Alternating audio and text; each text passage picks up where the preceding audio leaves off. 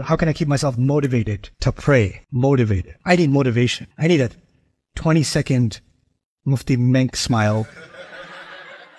I need a joke. I need an inspiring, or I need one of those angry bros. What are you doing with your life? 9! And then you need one of those. Inspiration. It's like you need a virtual slap, right? Let me tell you something about motivation. This is not a problem of motivation. This is a problem of your mindset. This is a problem of your mindset. When you have a job and you know your livelihood depends on that job, some days you're motivated to get up, some days you're not motivated to get up. Do you still go? Do you say, I need a motivational video about going to work? You don't need outside motivation for, some things, I'm just going to do it. That's it. I have my mind made up that I'm going to take my job seriously. I don't need anybody to tell me that I need to take my job seriously because I have made up my mind.